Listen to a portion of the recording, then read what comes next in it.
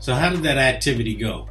Hopefully you got a few ideas on some possible inventions that you can pursue or problems that you can pursue, and have some inklings of some solutions that you can apply to those problems, okay? So just as a quick review before we get into the SCAMPER activity, we want to remember that brainstorming is a part of the invention process, okay? This is probably the first step that you want to apply whenever you're thinking about what problems and solutions you can come up with for your invention, okay?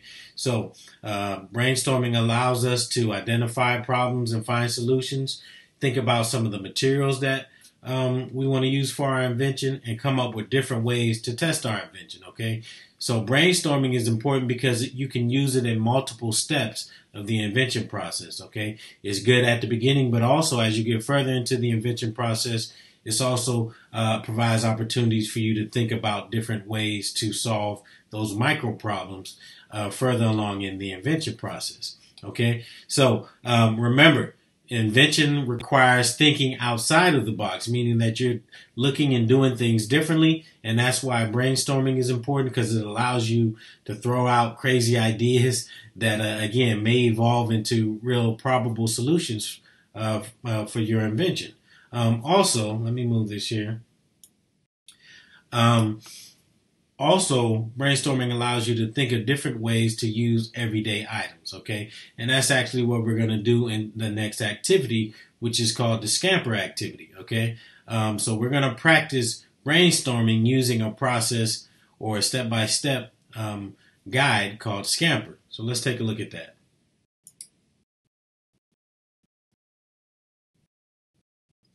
We'll go over here.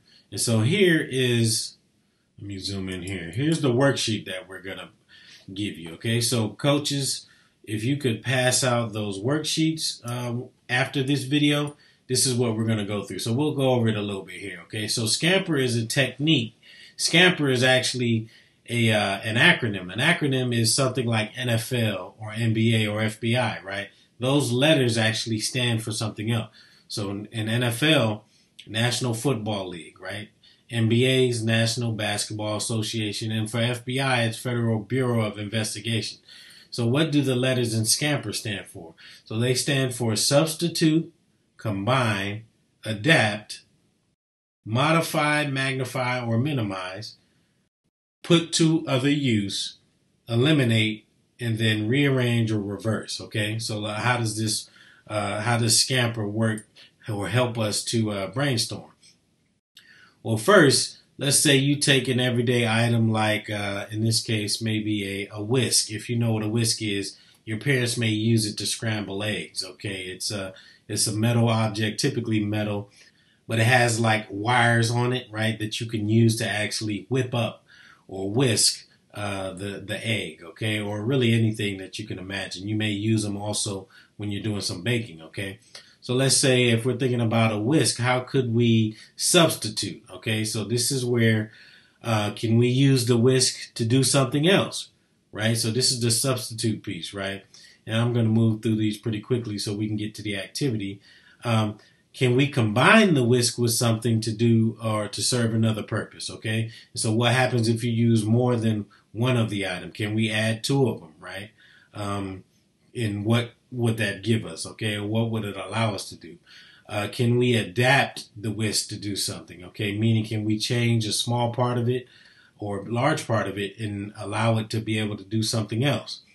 And then if we're talking about modify, magnify, or minimize, are there parts of it that we can make bigger or stronger, longer? Can we take minimize? Can we take some parts away?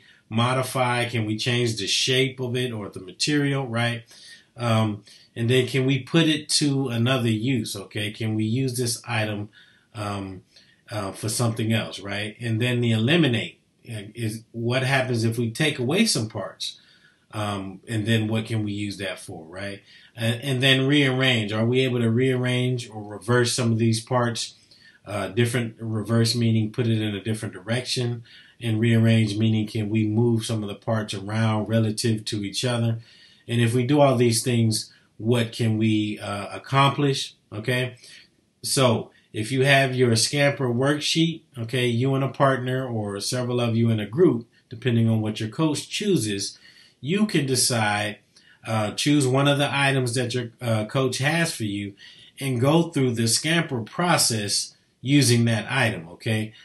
So you may have a whisk, you may have a pen, you may have a pencil, you may have a rubber band, but you'll go through this process, the scamper process, to figure out new and inventive ways to use that item, okay?